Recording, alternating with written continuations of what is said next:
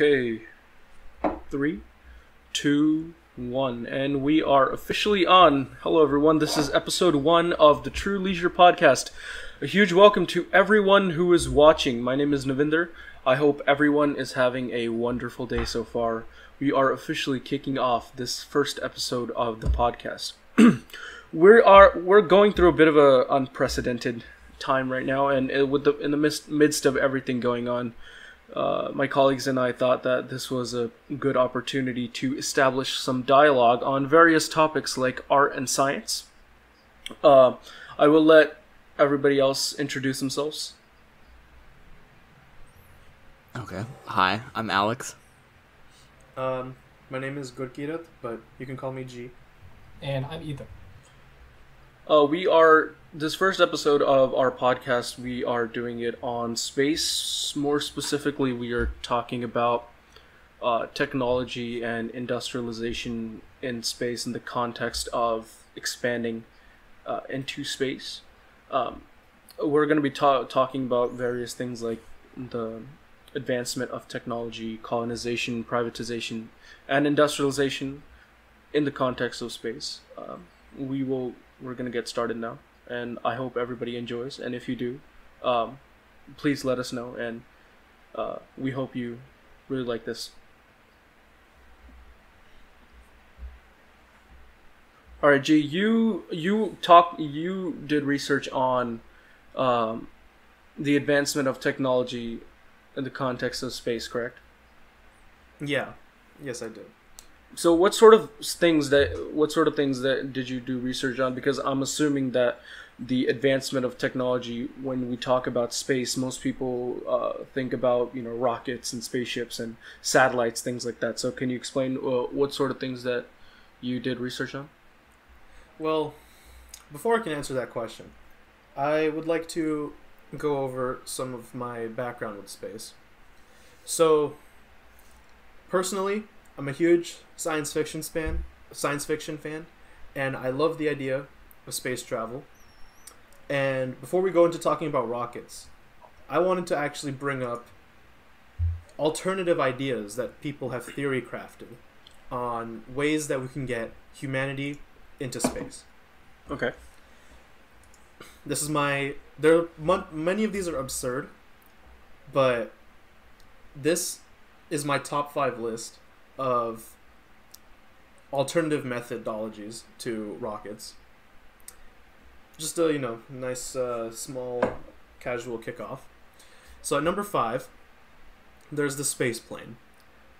It's very simple. It's just an airplane, but it's able to travel in low orbit, and it can allow for tourism, and it can allow for people to travel at a much faster pace than normal commercial airlines because of the reduced drag in the air and friction.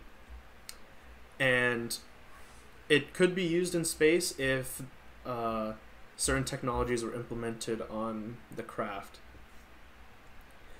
At number 4, there is the Star Tram. If you've heard of maglev, which is, if you've heard of the maglev train, it's very similar to that concept, where there is a kind of a cargo. There's cargo on a maglev system, and it's going to push off at a very high velocity, and then it's going to go up onto a ramp, casually at a steeper and steeper angle, until it shoots out of orbit, and it will the trajectory will be calculated to hit a target destination.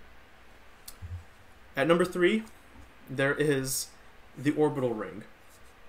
So the orbital ring is an idea that was crafted. Basically, we have a huge ring. If you ever played Halo, then imagine a huge ring that is rotating around Earth at a faster speed than which Earth rotates. Okay. And then any spacecraft will be rotating along with that orbital ring, and then, like a sling, like how you throw a rock with a sling, you will essentially be projecting a spacecraft off of the ring as it is traveling at that velocity. At number 2, there is the space elevator, which, has anyone ever been to an amusement? I'm assuming everyone has been here to an amusement park. Yeah. Yep. You know those rides where it takes you to a really great height and then it drops you? Yeah. The drop tower. Yeah. Now imagine that, but it goes all the way up into space, and the thing that's dropping is a counterweight, and it propels us upwards into space. And the space elevator will branch off into a different planet. Oh my. Okay, so I have a question with that one. Yeah. Suppose if the counterweight can't be in space, right? Unless there's like a thrust pushing it back down into Earth's atmosphere so that gravity affects it, right? Yeah. That's Okay. exactly it. However, the main issue with this, obvious issue with this, is that you would need a cable, as it's called, strong enough to be able to extend all the way up past Earth's atmosphere. Yeah. Also, All right. wouldn't you need Earth and Mars to be like connected? The thing is, they can't be connected, so that's the flaw with the space elevator, because if they were connected, eventually the cable would hit the sun and it would just melt. So It seems only plausible with the moon. yeah, it's more plausible with the moon. And then it would have to like either fix the moon's rotation or it would have to like go along with the moon. Yeah, that's one flaw. All right, and then number 1, my personal favorite. I've thought about this when I was a young lad, and I looked into it, and I was sad that it could not be realized. The space gun. We put people in sort of a shell casing and fire them from a gun with high enough caliber that they can reach escape velocity. Like a human torpedo. Okay. It's like that scene in Doom Eternal, right? Yeah. So it's like the clown flying out of a cannon, except they're literally going into space. Yeah. The issue with this is that it would be way too expensive to create an explosion or any sort of pulse that can send a projectile all the way up into the atmosphere and still maintain escape velocity. And if there was, then the cargo would be 100% obliterated. The G-force on whatever's in there sounds insane. Yeah, I would It not has want to to be accelerate that guy. too, like. Yeah. Now, now that I've gone over this, let's get back to the topic of rockets. So, continuing on with my interest in space travel, in my first year of university, I actually took a course in astronomy. It was going to cover the space age, which is pretty much the history of astronomy in the recent century. So, for the first half of the entire class, we learned about, well, rocket history, the development of rockets, both scientifically and historically, and even a little bit of politics as well. So it all started around like the 1910s, where people started theory crafting ways that we could branch out into space, how we could escape Earth. And scientists in Russia, in the US, and Germany, around the same time, they never even associated with each other. They all just came up with the theory that we could use rockets to escape Earth's gravity because of its shape and because of its ability to hold liquid fuel. The idea was taken from fireworks.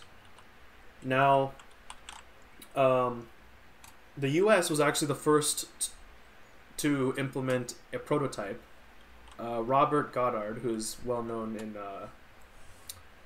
in astronomy, was the first one to create that rocket, and he would soon go on to develop multiple more prototypes, and those prototypes would continue to reach higher and higher. And hobby groups started to form where people literally just got together to make rockets out of scrap. And these interest societies started appearing all over the US, all over Germany, and all over what was now the USSR. Or what was then the USSR. And once the government saw that this was actually like an industry that was skyrocketing, pun not intended, they sought the opportunity to incorporate those interest groups into their military. The USSR and the US both took advantage of rocket science to further develop the technology for missiles. In World War II, Germany was the most ahead in rocket development. However, when they lost the World War, the US and the Soviets split the German scientists amongst themselves, and the parts amongst themselves, so that they could continue their own research. And that's kind of how the space race started. The US and the Soviets were both working off of Germany's intellect and just trying to see who could outdo the other.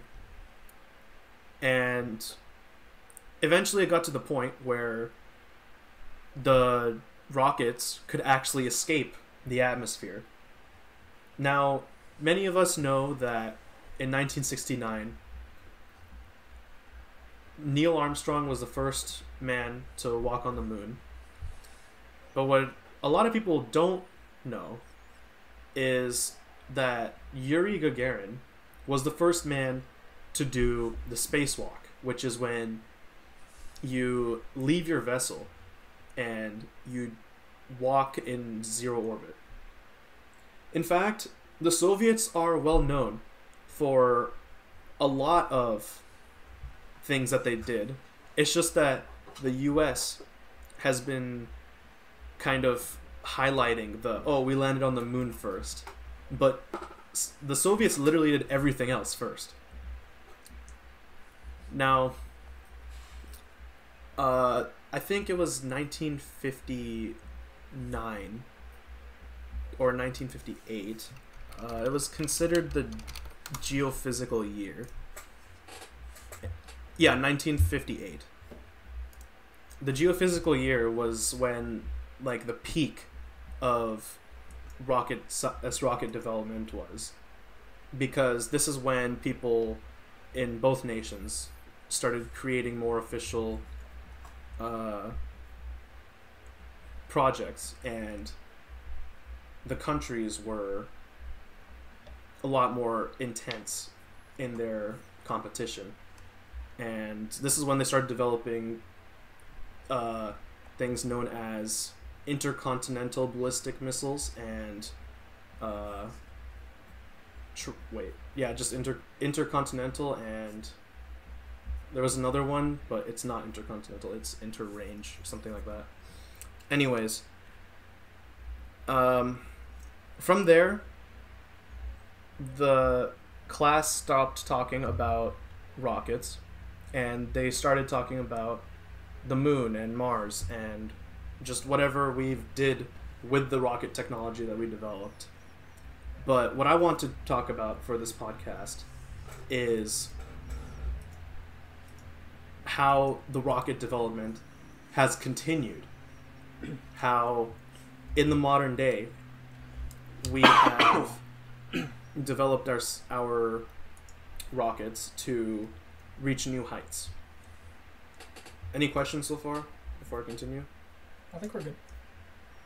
Okay. So, many of you guys know NASA. NASA were the people that were responsible for launching the rocket to the moon. But their fame, their place in the astronomical industry world is not solidified there. See, NASA continued to innovate, and they eventually came out with landing the Mars rover on Mars and discovering water. They partnered with a bunch of other nations to establish the International Space Station. They led the project to land on asteroids in the asteroid belt. And in 2014, they even landed a comet, or landed a satellite on a comet, on the nebula. So NASA has done a lot of projects, they've reached a lot of achievements that they aren't recognized for by a lot of people. So that's what I wanted to capitalize on today, that the technology is still developing and people have been expanding what we thought was physically possible. Now, today NASA is working with SpaceX. Now, if you know SpaceX, they are probably the biggest private company in space tech. And they have been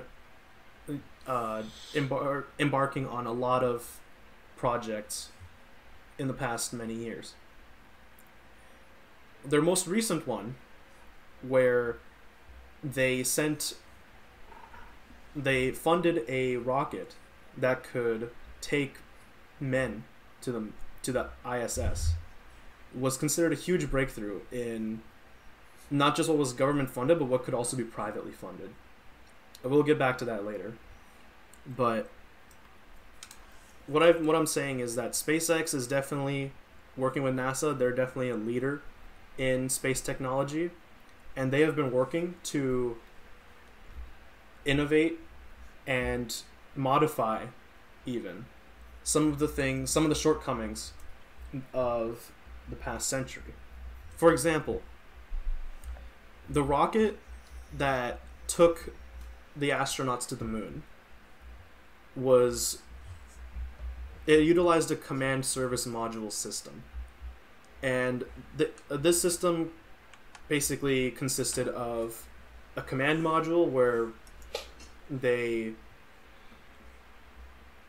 looked over everything, and then the service module where they had all of the gear. And this was a very effective system. I mean, it landed them on the moon. But the issue with it is that it was only geared towards re-entry for one time only. And so what SpaceX has been working for is creating reusability in rockets, making sure that they can launch multiple times, and possibly even commercial flights with shuttles. So that's what I have to say for now for the modern escapades of rocket science. Okay. I'm going to finish up my section with the future escapades. So NASA's journey doesn't end with Apollo. They have actually started a program called the Artemis program, the sequel to Apollo. And their goal is to land on the moon in 2024 and stay there. And of course, they've been doing other things like improving maintenance systems, fortifying interplanetary communication channels, and space tourism could be a real thing, where we would have space planes, the shuttles, that would orbit the ionosphere. And in my honest opinion, I'm pretty optimistic about space and where humanity will be in the next few years. I feel like in 2030, we'll have a space station on the moon, a fully functioning space base. And by 2040, we will have a suburban neighborhood on Mars. But that is yet to be determined, and we will see what time has in store for us. Right, and well, thank you for your insights and your research. And one of the things that you mentioned right there at the end is a suburban neighborhood, and you also mentioned earlier that about SpaceX and their collaboration with NASA in most recent times. And I think something that's very interesting and something that's worth talking about is because we all know that Elon Musk is he has this idea, this vision of colonization in space, especially colonization on Mars. And Ethan, you have some insights about colonization in space, right? Yeah, I do. But before going there, I want to ask Gurkurit a few things. Or would you like to be called G for the podcast? G for the podcast is fine. Alright, sounds good.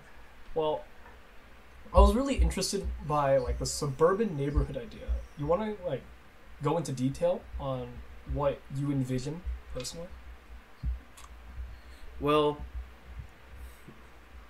there's not much on colonization on Mars as of yet. As of right now, we only have the rover on Mars. NASA is planning on sending out another mission to Mars to confirm life and just ensure that the conditions on Mars could sustain life potentially. And so that's why I project that we could possibly have a colony on Mars. And it's represented in a lot of science fiction as well. And so I just thought it was plausible in the next 20 years.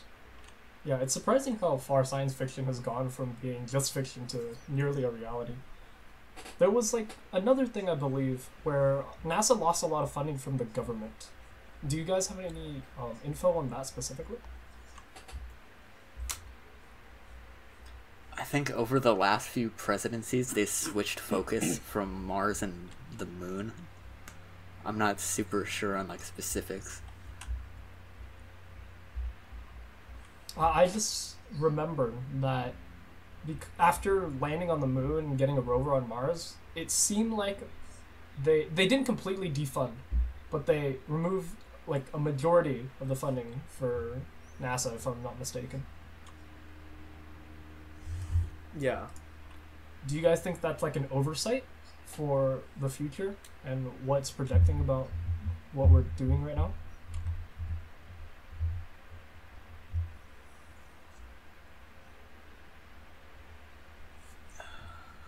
It kind of depends what they use the money for.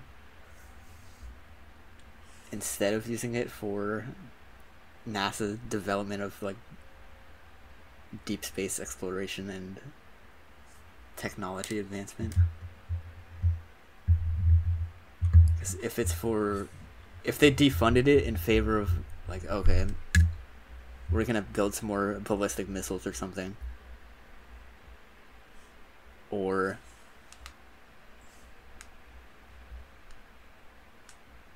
something like, or they like start bringing back the Cold War or something, like it's definitely not worth it.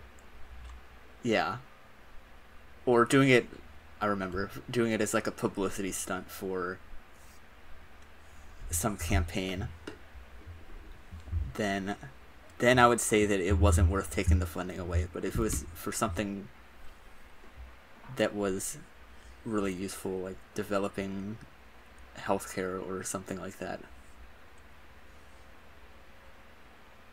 Yeah, no, I definitely see that.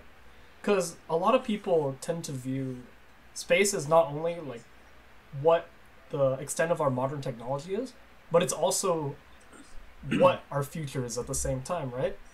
So there are priorities that we do have to take into account. But right, but at the same time, I feel like in recent years the government's taken more of a stance on militarization, like after the Cold War, especially. Yeah, that makes sense. Anyway, have you guys heard of Mars One?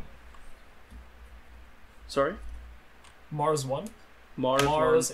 And then I've heard it briefly. I'm not sure what it exactly is. Okay, perfect. Because that's exactly what I looked up into. Mars One is the alternative to SpaceX almost. They're almost like competing brands. Where SpaceX is more developing the rockets themselves and doing everything independently with the help of NASA, like G said. Mars One is more focused on getting to Mars and establishing themselves. I looked into SpaceX. Let me check my notes. SpaceX was more focused on telling everybody how they were planning on getting there. So, 1 second. They gave info on their site of very basic things. They didn't give away too much. Okay. And you said that they're competitors? Not necessarily competitors, but they like target the same market.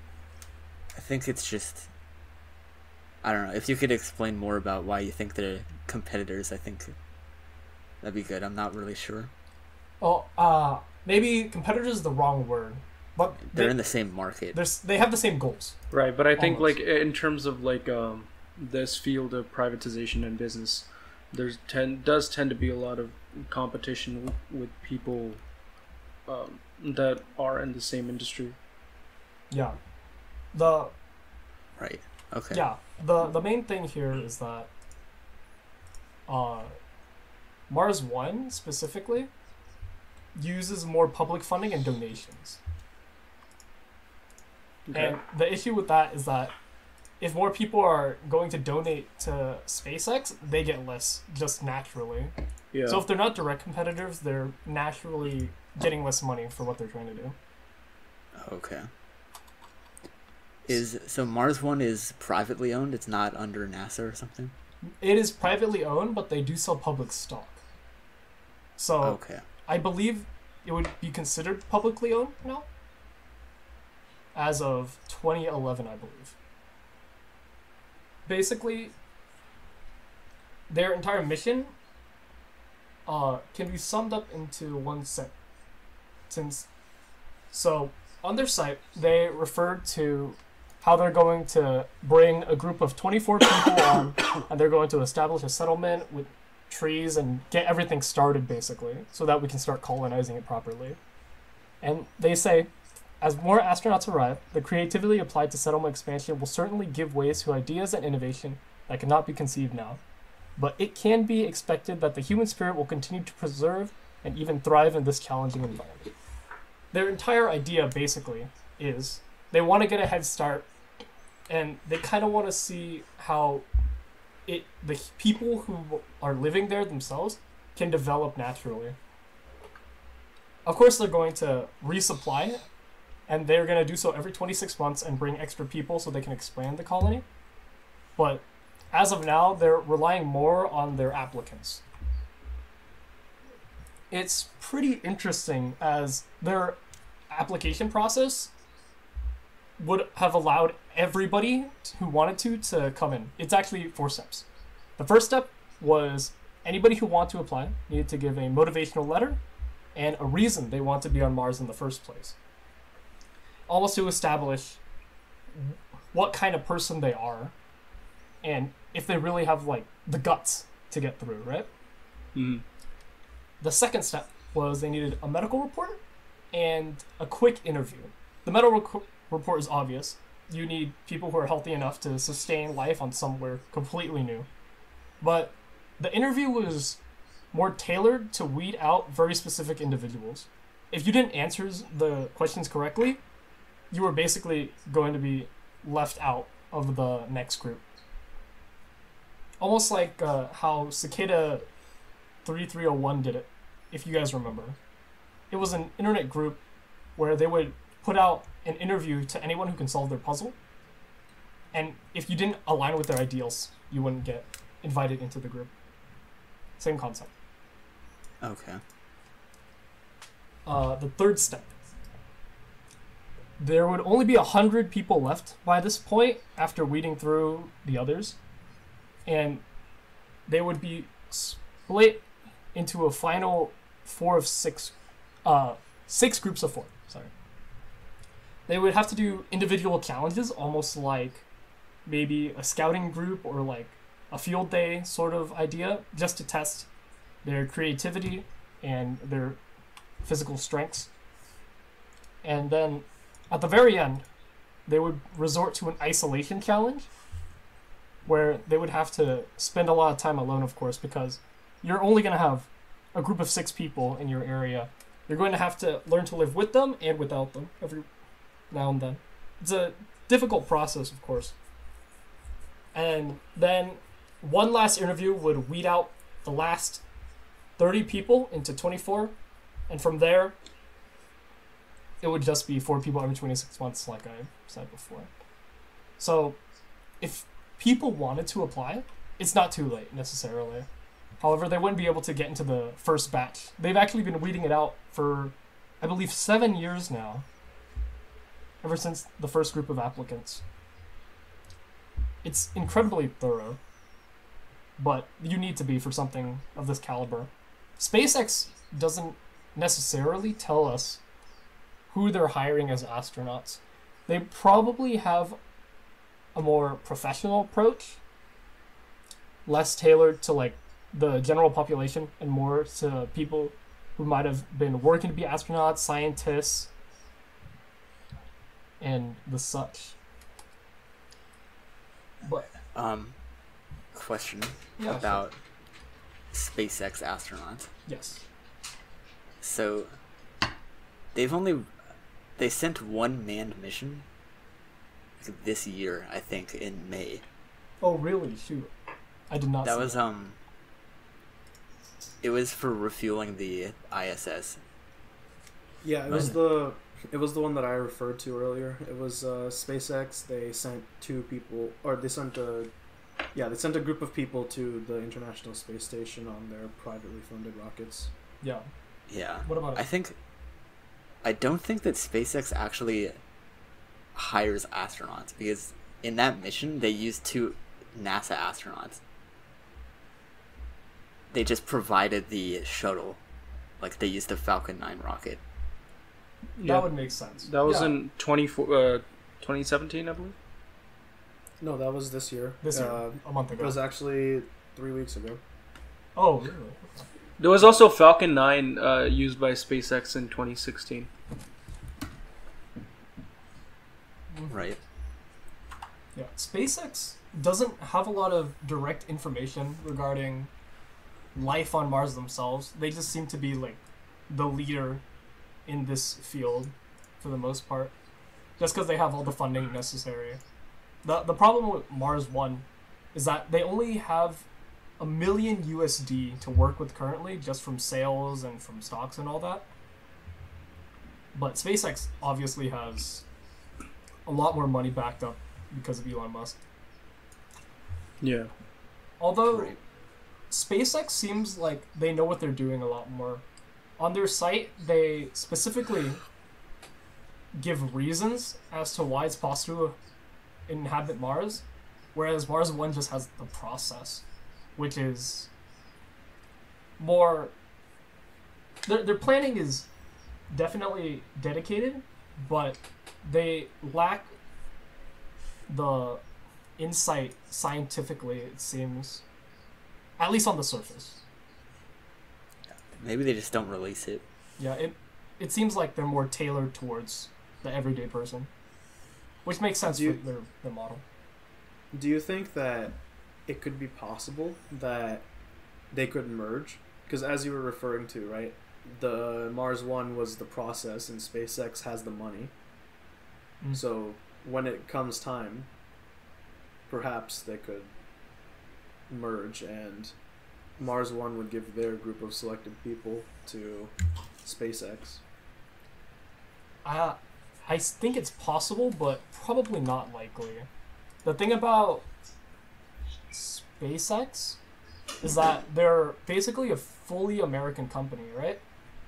And Mars 1 is more worldwide. They were actually They were actually founded in the Netherlands. And I don't believe hearing anything about each other from anything they were releasing. They probably know each other exists, but they don't have any plans of working together, at least on the surface. Is Mars One still a thing? Didn't they dissolve? Did they dissolve? Their site's still up. I don't think they dissolved. Hold on 1 second. They're on the early stages of planning, is what I saw recently. Yeah, they're defunct. Really? Yeah, they dissolved January 15th, 2019. Mm-hmm. Apparently, they basically received money from investors by saying what you said. They would use it to land the first humans on Mars and leave them there to establish a permanent colony. But apparently, it didn't quite pan out. Yeah. I mean, they did not get a lot of funding for what they were planning on doing. Yeah, because, I mean, it would to introduce something like that back in 2011, it was a huge risk because the technology wasn't there and the foresight wasn't there to actually accomplish what they wanted to. So it was definitely. SpaceX is definitely way more equipped. Like, even if they were still around, I don't think Mars One would have had the same chance of successfully doing it, just because SpaceX has a lot more of the science backed into it. Yeah. I feel like it's the way of human history that even though Mars One, their program didn't work out, they dissolved, they still set a precedent. Yeah, I think it was important that they definitely at least set it up. Yeah, as there will be innovators in the future who will want to pursue the same endeavor. Right. It sort of kicked off that idea that an industry or a private business or a corporation doing business in space. Yeah, it's kind of interesting because it seems like there's like a pattern of where what the person who initially starts something never fully realizes it, but the people who innovate on that usually make it a reality. Yeah. So it makes the idea of a suburban neighborhood on Mars by 2040 feasible. Yeah. Right, and because especially in the context of space technologies advancing, we've sort of seen like pretty rapid growth happen. You know, we went all the way from sending people up to the moon to, sending satellites all the way to Saturn. Yeah, it's pretty good. To, recently capturing a picture of the very first black hole. Oh, really? Do you know where the black hole is? I remember that. Yeah, it was like something like 65 million light years away. Dear God, that's impressive. It looked like a donut. I mean, you couldn't see it because the light was sucked out. So I mean, you could see it looked like a donut because of the event horizon. Right. I mean, the picture itself was really blurry, but I mean, to just capture something that we knew existed mathematically, but we didn't have actual evidence of it, like photo evidence. It's a pretty phenomenal thing. Yeah, no, that's... Yeah. Power of math. So, yeah, Alex, I believe you had to talk about... Or no, Akash. Yeah. You want to talk about the industrialization after colonization? Right, so I mean, we mentioned SpaceX, right? And SpaceX is coming a lot into this conversation, as I thought it would, because whenever we talk about something like space and technology, SpaceX or NASA is like the two giants within that. But I wanted to talk about something, another thing that was developed by this company called Tethers Unlimited. This is back in 2014 March. Basically, NASA, they awarded a $750,000 contract to this company called Tethers Unlimited because they had this technology called Spider Fab, which is basically just like a spider a robot spider with arms, and it used one of their devices called a trusselator to create trusses. And if anybody doesn't know what a truss is, if you've ever gone to like a bridge and you see the beams on the side, they have like those crisscross smaller beams connecting each other. That's basically what a truss is. And basically their trusselator was a device that weaved trusses from lightweight trusses, which is the important part, from carbon fiber. I think it's carbon fiber. I'm pretty sure. I can't imagine it being anything else. But that was a pretty innovative thing, and it was a breakthrough too, because if you can use a device like this to create trusses, to combine components of various things like antennas or satellites, that reduces the amount of payload that you have to send up to space physically with a rocket. Because if you can just develop it in space, then you don't have to develop it on Earth and then send it up into space. And that's like a theme or concept that I've seen reoccurring, because whenever we talk about industrialization, even in the Industrial Revolution that happened in the past, the whole idea behind it was to make things more efficient. And efficiency is sort of like the common factor between any sort of industrialization that we see. And it's the same thing for space industrialization. You know, the whole idea behind it is to make things more efficient. And the spider fab and the truss technology is something that it was developed to make things more efficient. And another thing along those lines is something that's becoming more and more prominent in space industrialization, is to manufacture things that you would manufacture on Earth, in orbit or in space. So traditional Earth-based manufacturing should be done in space. That's something that I've seen, and something that if I can add to that. Yeah. I did read when I was doing research on the future things that NASA was planning on implementing. Mm-hmm. I mentioned improved maintenance systems. Right. I didn't get to expand on it, Mm-hmm. but basically what that means is they're utilizing 3D printing technology to essentially create these. They could 3D print parts for their spaceships. Right. And kind of repair on the go. Right. And they're looking to perhaps use various minerals and metals that they harvest from other places off Earth to 3D print. Like, do you guys know what regolith is? I do not. It's the layer on the moon. It's the layer of rocks, of finely ground rocks, and it is one of like the main things that astronauts took samples from when they were on the moon. And so, yeah, to add to your point, 3D printing in space is definitely an endeavor that is being looked into. Right. And I'm glad you mentioned the using minerals and metals, because that was actually my next point, because something that we've seen come into play is asteroid mining. And the whole idea behind asteroid mining is we can use that to mine metals like platinum, so that we don't have to do that on Earth. And what that would in turn do is reduce the fuel requirement of sending rockets to geostationary orbit.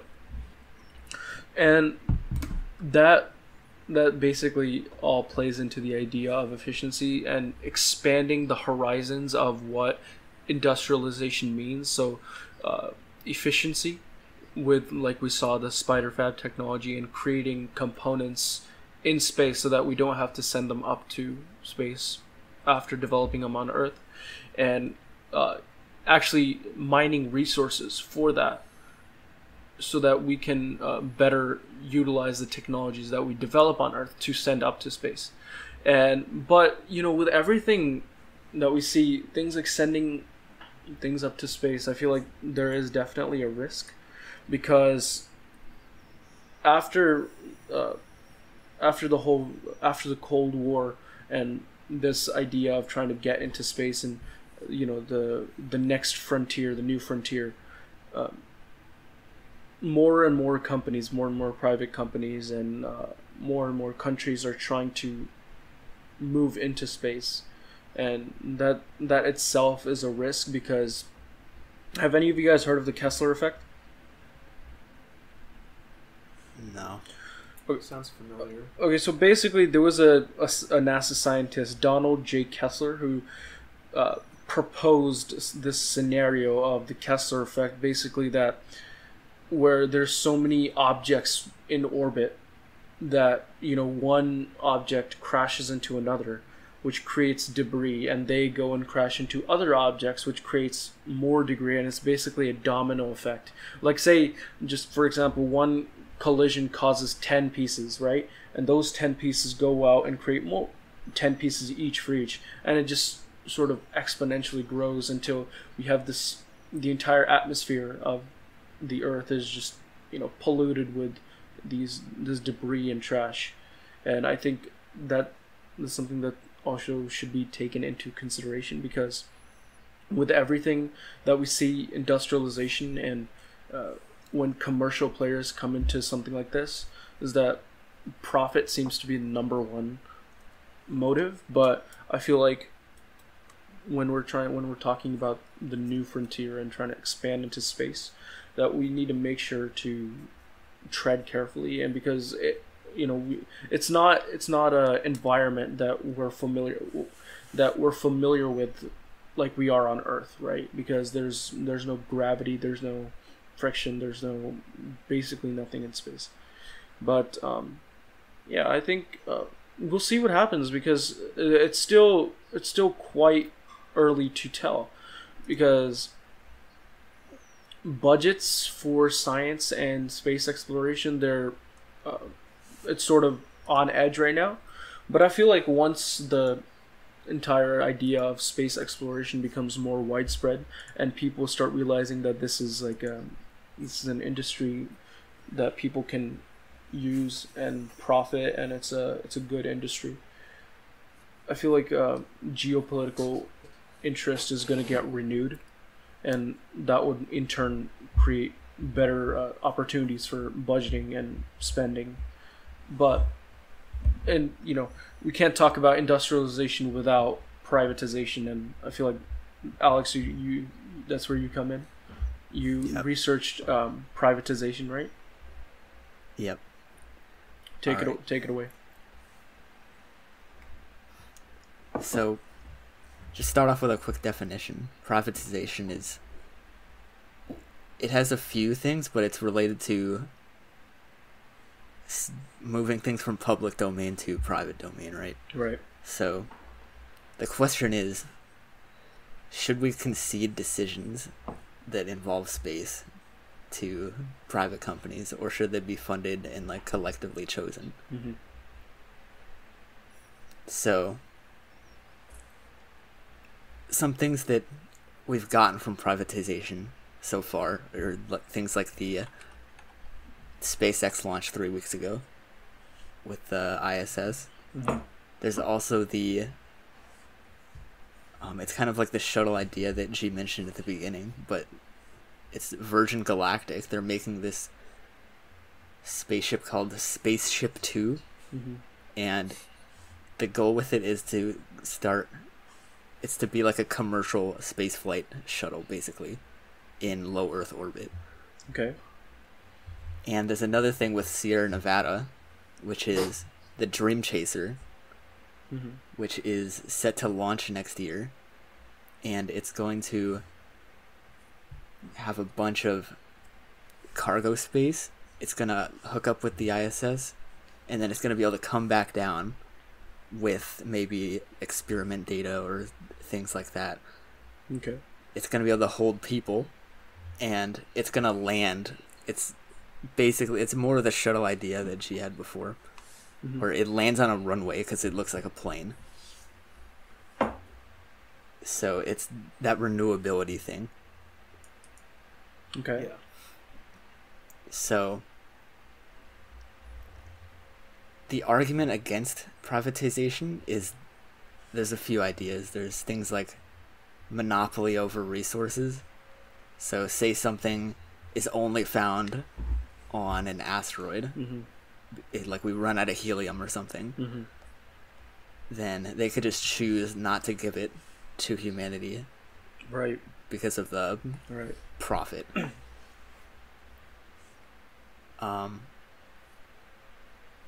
Another thing is you won't get, or it's unlikely to get things like the Hubble Space Telescope or the moon landing or Voyager with the golden record with privatized things because of due to the profit incentive. There isn't really a profit with sending people to the moon, Right. as of right now. Right. But then on the other hand, some of the pros are government funded agencies are pretty slow. You have to peel back the bureaucracy. So you get a much better innovation.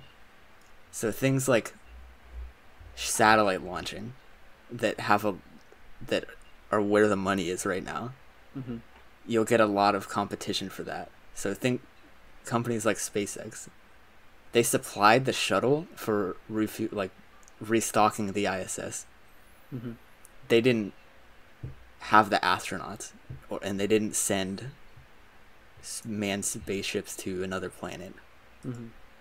It's more of the, I guess, I don't know if logistics is the right word, but it's more of like the supplementary stuff. Whereas NASA is focusing a lot on interplanetary ventures and technology development for learning more about the galaxy and the universe. There's also the problem with government, which was after Challenger, when it blew up, it basically shut down the program for developing the spaceships. I'm not exactly sure what the name is, but it was stopped for a few years, whereas SpaceX released a video titled "How Not to Land a Booster," and it's just the montage of it like crashing into the ground. So they don't have to worry about their public image, or something like with Virgin Galactic, they had a few casualties. They don't have to stop because of public opinion that gets rid of all their funding. That's something to think about, like ethics and whatnot, right, in space. Like, of course, going into space is dangerous. It's literally a vacuum. Humans cannot exist in that vacuum for more than a few minutes. So it is something to consider that if we are going into space, that there will be casualties. There will be people that will unfortunately have to sacrifice for humanity. At least that's the way I see it. Right. It's an unseen. We can't foresee all of the different problems we're going to run into. Yeah. So furthermore on privatization, there's been a few notable legislation, or there's been a few bills that have been passed, like the Commercial Launch Act in 1984 with Reagan, that basically legalized spaceflight, like commercial spaceflight. And also in 2015 there was the U.S. Commercial Space Launch Competitiveness Act, which let U.S. companies own resources acquired from space. So this privatization, letting private companies have their way with certain things in space, is definitely inevitable now. It's just, how do we make sure that's the best thing that we can do?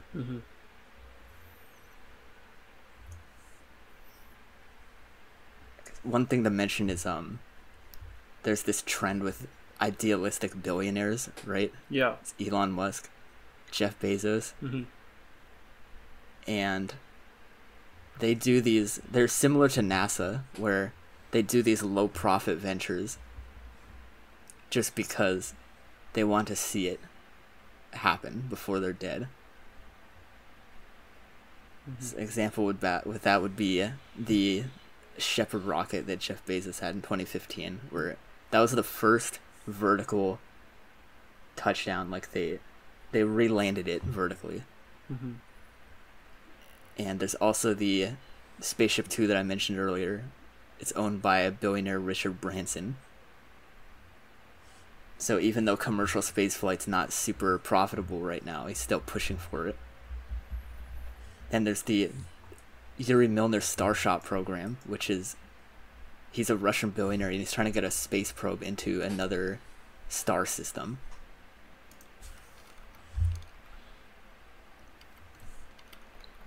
So the problem with that is they're not going to last forever, but they kind of do the job of NASA better with their low profit ventures. So as long as they're here, it's okay. But once they're passed and the board of the company takes over, they're probably not going to be as idealistic anymore. Mm-hmm. So in my opinion, the best thing that we can do is keep private enterprise because it's inevitable, but we need this sort of symbiotic relationship with government-funded agencies like NASA, Right. so that there isn't monopoly over something, or I don't know, things like that. Right. I definitely agree with you there. It's just like a safety net, right? For the most part. Safety net, as in, we want the government agencies to kind of keep an eye on them. Yeah. Right. Yeah. Checks and balances, right? Okay. I think we're at a good spot. How do you guys feel? Is there anything you guys want to bring up? Anything's I had a left question unsaid? before. Sorry. Anything's left unsaid? I had a question before about the spider robot that you're mentioning. Go for it. What is it? Spider Fab? Yeah. Okay. So, is the Spider Fab going to get material from the planet that it lands on if it's used? No, Or is it gonna need to bring it? I think it brings material with it. So, like I said, I'm pretty sure. So basically, Spider Fab, the idea behind it is to decrease cost and increase efficiency. So, Right.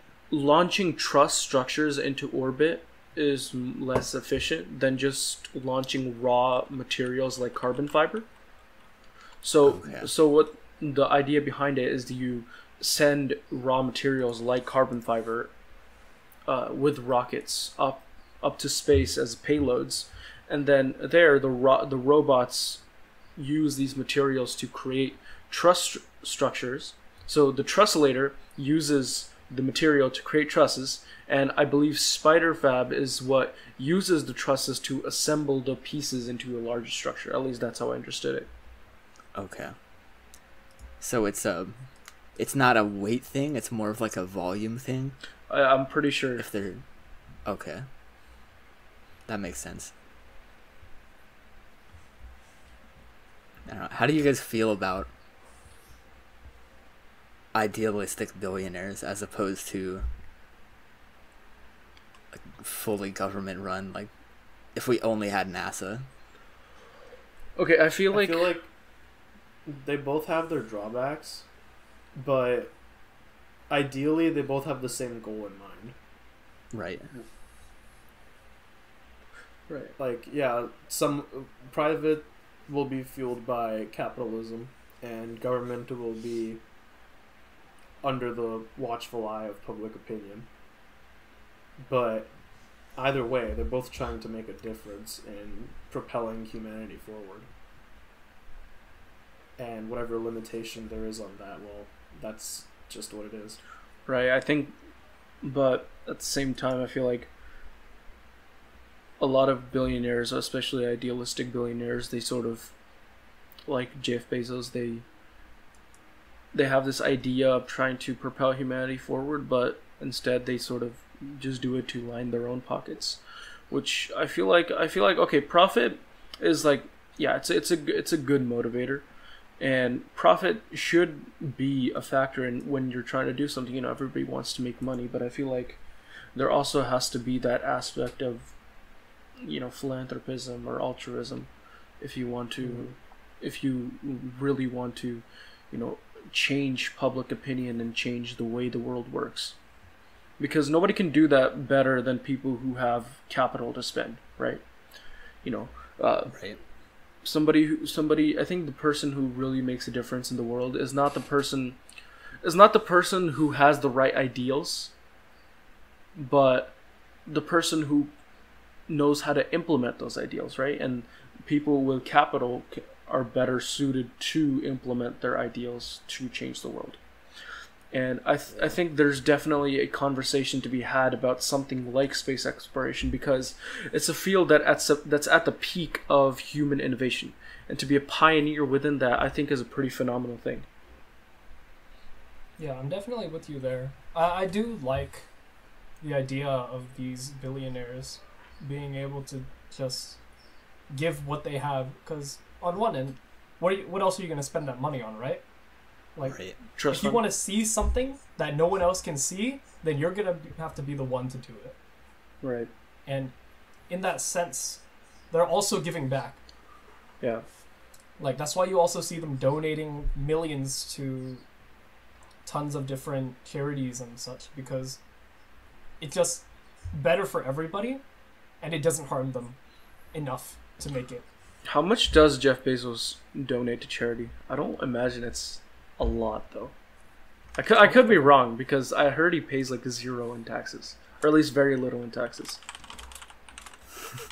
Of course. Yeah. There was one small thing I wanted to bring up. You know how the Industrial Revolution of the 1800s, right, brought about the environmental crisis that we are still suffering from today with air pollution Yeah. and climate science, whatever it's called. No, it was global warming when I was growing up. Anyways, space industrialization and space pollution, I think, are going to go in hand. It's not profitable to clean up all of the space junk, but it is important to do so, because unlike air pollution here, the space pollution, the space junk will actively interfere with a lot of space missions. Right. A lot of maintenance is to be done just because of space junk just ramming into various space stations and puncturing the walls. Right, like I said, the Kessler effect, you know, you don't want exponential growth of pollution. Exactly. Especially like physical material pollution like metal. Yeah. I did some research. But some quick like you know, lookups. even with pollution, you know, on Earth and pollution in space, I think, like I said before, when you combine the people who truly change the world, or the people that combine, you know, their idea of profit with their idea of altruism, and they use the capital to help the world. I did some research into Jeff Bezos. Mm-hmm. It looks like in 2018 he donated about 107 million. 2019, just under 100 million, and this year February he donated 10 billion for climate change. Wow. Okay. Yeah, a little more than I expected. Did he Not gonna did lie. he actually like give it? Because I heard he just like committed it. But has he put actually on like give the- it? It's called the Bezos Earth Fund. Basically, any nonprofit that has a chance of affecting the world can, or in terms of climate change, can ask to take from it. Is what it looks like. Okay, but I feel like if we're gonna compare, then Warren Buffett also gave like 44 billion. Yeah, Warren Buffett gives a lot. Yeah, too. Warren Buffett is like up there in terms of philanthropy. Mhm. Okay. All right. Do you guys have anything else? I think we're good. I have nothing more to say. I've said everything I wanted to. All right. Well, that's a wrap. That is it for our first episode. Thank you everyone for listening in. Please follow us on Instagram at True Leisure Podcast. We will be posting updates about future episodes and topics that we will be covering in the future. And we hope you have a wonderful day, and please stay tuned for the next episode. We will be back with more exciting topics. Thank you.